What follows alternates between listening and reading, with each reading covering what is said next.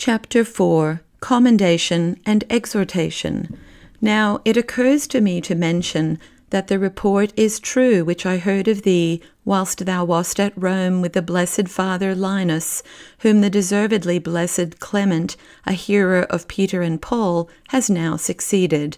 And by this time thou hast added 100-fold to thy reputation, and may thou, O woman, still further increase it. I greatly desired to come unto you, that I might have rest with you, but the way of man is not in himself. For the military guard under which I am kept hinders my purpose, and does not permit me to go further. Nor indeed, in the state I am now in, can I either do or suffer anything. Wherefore, deeming the practice of writing the second resource of friends for their mutual encouragement, I salute thy sacred soul, beseeching of thee to add still further to thy vigour. For our present labour is but little, while the reward which is expected is great.